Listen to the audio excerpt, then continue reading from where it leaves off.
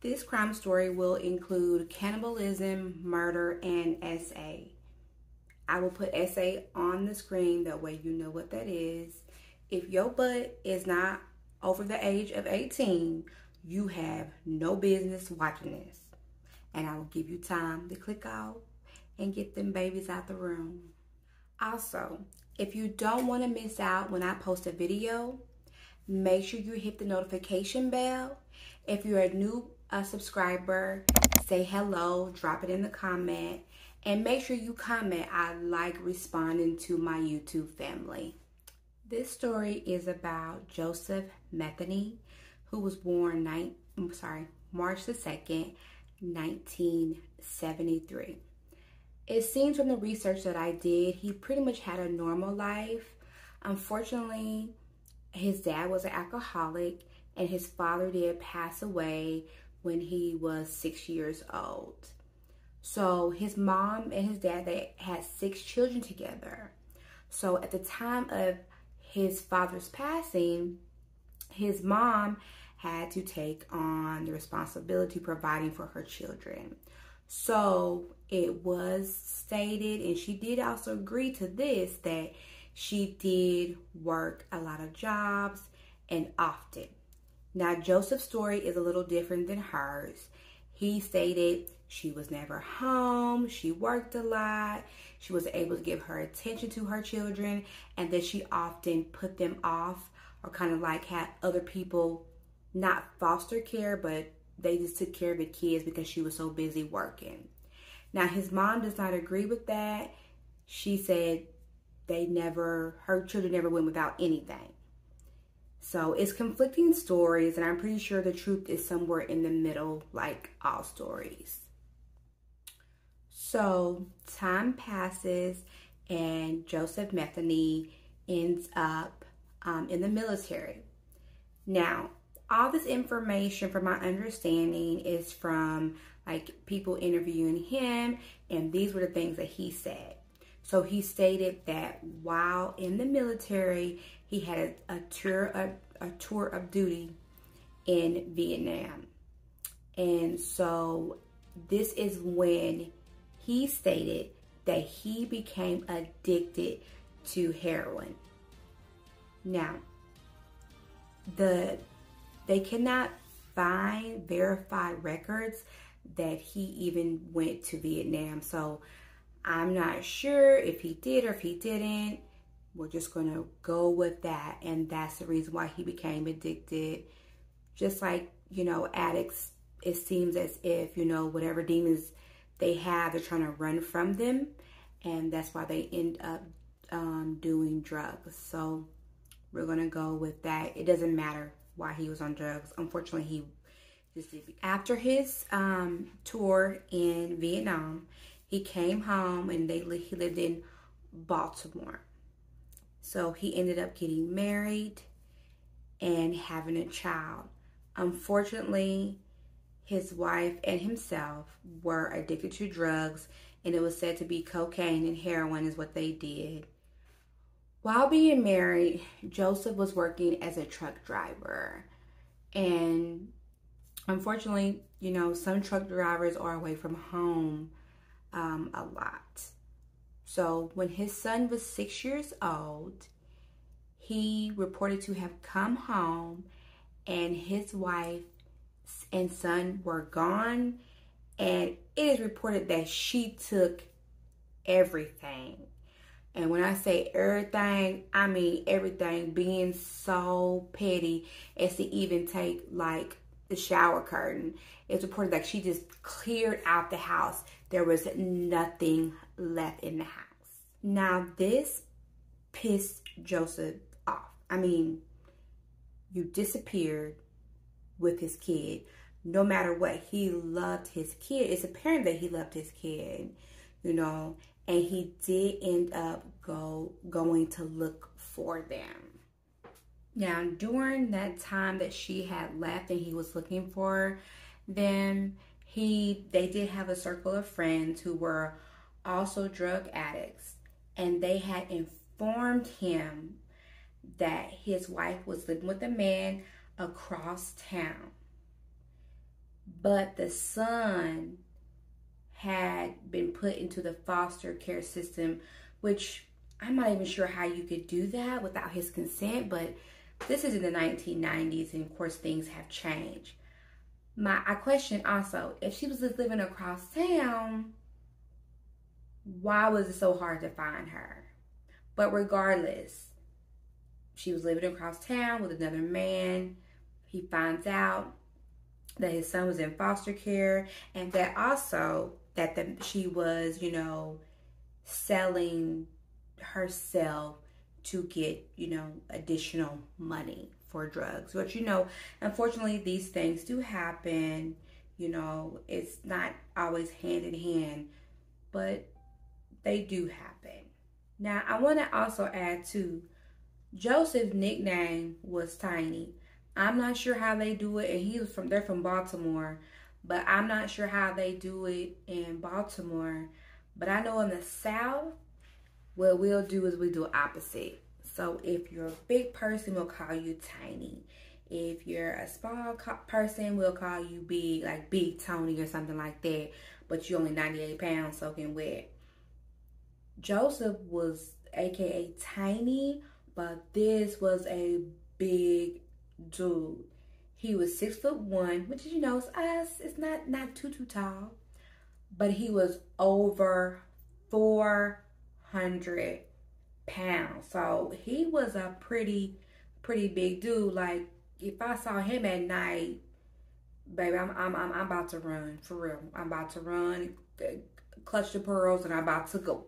So after talking with the other friends, they also informed him that his wife often, you know, she often was like under a bridge or something. Maybe she just kind of I'm not sure. I believe they did drugs underneath this bridge there. So Joseph goes to look for her. He was looking for both her and for the man that she was living with. I don't know what he had in mind to do, but it probably wasn't good. I'm pretty sure it wasn't good. While he was looking for them under the bridge, laying on a dirty mattress, there were two other drug addicts there. And their names were Randy and Randall. Randy and Randall. I say it funny, but Randy and Randall. So they were drug addicts. He questioned them regarding had they seen his wife or the man. Now, I want to add also, it doesn't excuse anything. Let me say that. It doesn't excuse anything. But he stated that he was also on drugs at this time. So I feel as if he was on a he was, you know, in a drug rage. So at that time, he questioned them. He doesn't believe them that he hadn't seen her. They don't know him. Joseph ends up killing these two men with an axe. Yeah, he killed them. Yep.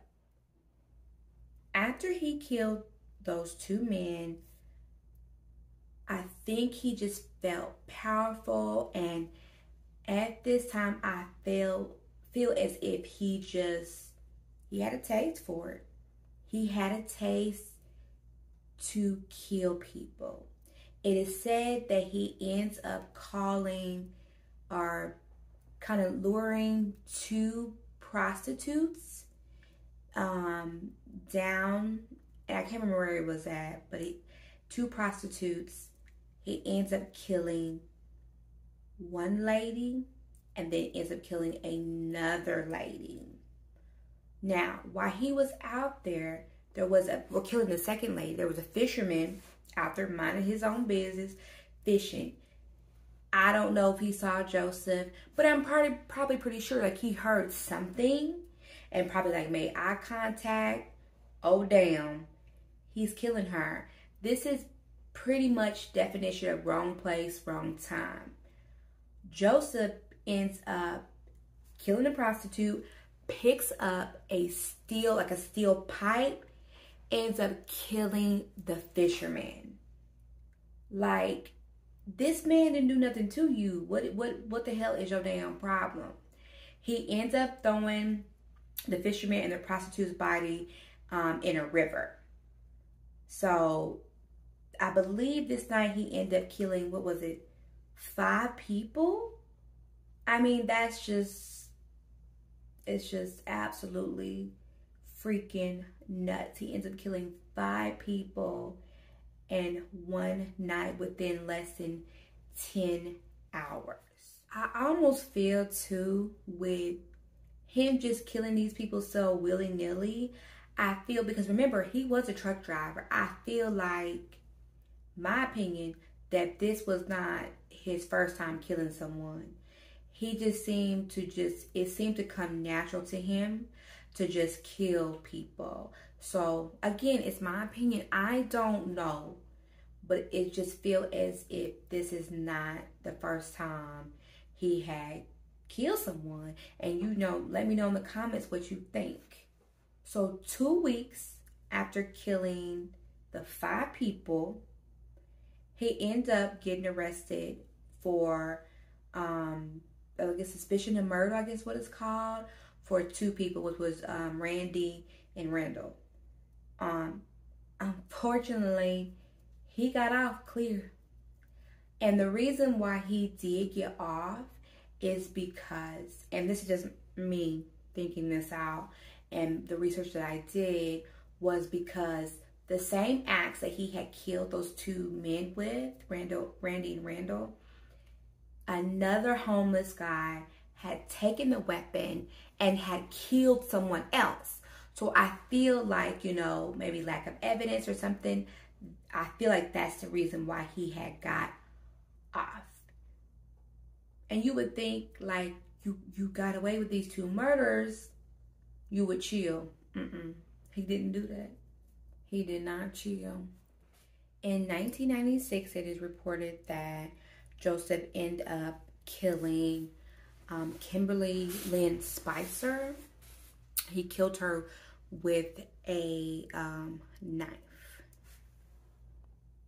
I did forget to also mention that, and I apologize, his first victim when getting out of jail was Kathy Magaziner, and I hope I'm saying it right. He ended up, she wasn't a prostitute. He ended up luring her with, you know, money and I'm pretty sure drugs, and he ends up killing her. At this time, because he knew better, he decided to use some of the meat and save some of the meat off her body for his little food stand that he had. So he mixed it up with that. He just thought that was perfect to do. And later he ends up killing Kimberly and did the same thing with her body. He ended up using some of the meat for his food stand. Now, he did ask, the reason why Joseph finally got caught, thank you goodness, because I'm not sure if he ever would have stopped on his own, was he asked a friend to help him, I guess, bury the rest of Kimberly's body. And he did eventually end up telling the police. He also abducted or allured another prostitute, by the name. So in December of 1996, he ends up doing the same thing, luring another prostitute, I believe she was a prostitute, to his home for sex, drugs, money. And he was going to kill her. He ends up hitting her, and he thought that she was out. She was fortunately not out. She ends up playing possum. As soon as he turns his back, she ends up escaping. And I'm so glad that she did end up escaping. She would have ended up like the the other women. Like, again, I go back to how big this guy was. Like, he was 6'1", over 400 pounds, and I'm pretty sure these women were not big women. Even me, I would have been like totally just afraid with him being 6'1" and over 400 pounds. And shout out to Rita. I mean, man, you know, I hope that she's living a positive and great life, and is really thankful that she did get away. I don't know if I would have had the strength to, you know, pretty much play dead.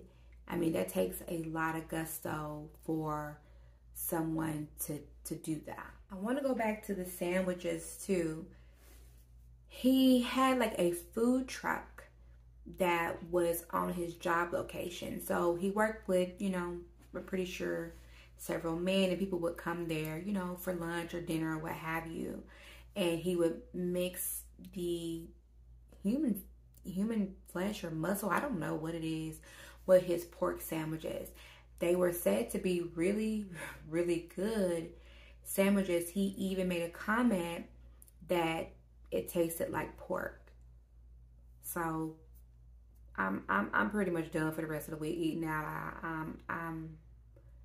I've been eating at home and cooking at home. So y'all have to let me know what y'all feel about that. Like, it's absolutely freaking just disgusting. Like, he's a filthy piece of crap, if you ask me. He was already a filthy piece of crap just to kill people, and they're minding their own business, and you take someone's life. Like, how dare you do that? How dare you? Thank goodness that Rita did get away, because I believe she was able to testify, and he did have charges on her, or he did face charges and was convicted of charges for like kidnapping her.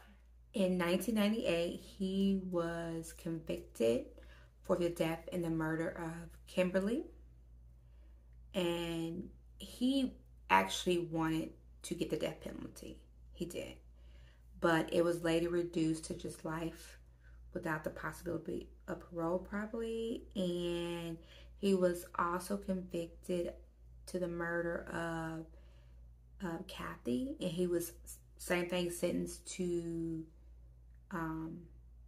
life without the possibility of parole. So August the 5th, 2017, he was found unresponsive in his cell. So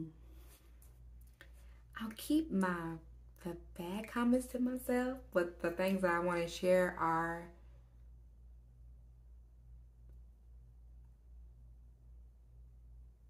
I'm glad. I'm just glad. I want to be careful with my words because, you know, YouTube is funny. But I'm glad. I'm not sure. It just says unresponsive. It doesn't say like he had a heart attack or a stroke. It says unresponsive. To me, it sounds like a hit, but what do I know? That's my opinion. It sounds like a hit to me. I mean, you know, you're just unresponsive. That was it.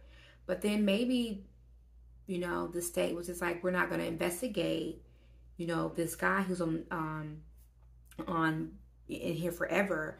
We're not going to investigate why he's died. He's just dead. That could be it also. You know, unfortunately, he wasn't able to suffer like his victims or suffer in prison because he wanted to die. And so I feel like when you want to die, I was like, yeah, give him life without the possibility of parole. Again, that's my opinion, because him just dying, I feel like sometimes it's kind of just taking the easy way and not facing what he did. So you guys, let me know what you think. He said that he murdered 13 people. They can't say that he did.